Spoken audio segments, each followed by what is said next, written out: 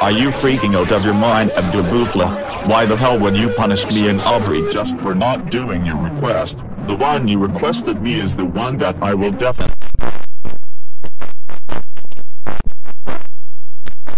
Why the fuck do you want to know my street address so you can come and kill me? You should know that street addresses are never allowed to be shared to the public, and also Death threats don't work at all, because it can get you arrested and face the